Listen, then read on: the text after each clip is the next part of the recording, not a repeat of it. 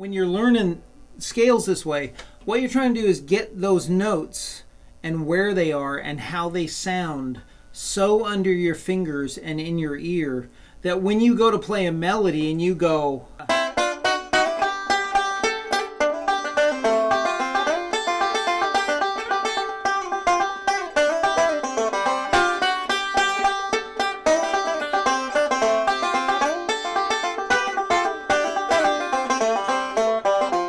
you'll know where those melodies are, and then you'll be able to like play rolls and stuff around them and dance around the melody. You'll be able to find it a lot easier than just hunt and peck. I'm not thinking really ahead of time, okay, how does that melody go and where do I play it and what kind of rolls am I going to play? I'm just playing like...